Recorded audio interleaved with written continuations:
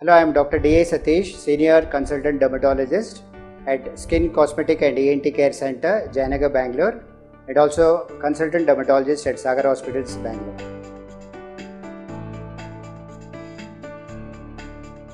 Melasma is a pigmentation which usually occurs on the cheeks, on the nose, on the upper lip, chin and forehead. It's commonly seen in women between 25 and 45 years of age. But in about 20% of the patients, men can also be affected.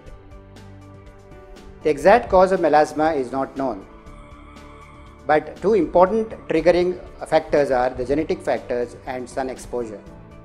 If your parents have melasma, then chances of you getting melasma are more. If there is excessive sun exposure, then melasma definitely aggravates. The pigmentation of melasma sometimes starts during pregnancy and may persist even after delivery. There are certain drugs which can trigger or exacerbate melasma, like oral contraceptives or anti-epileptic drugs.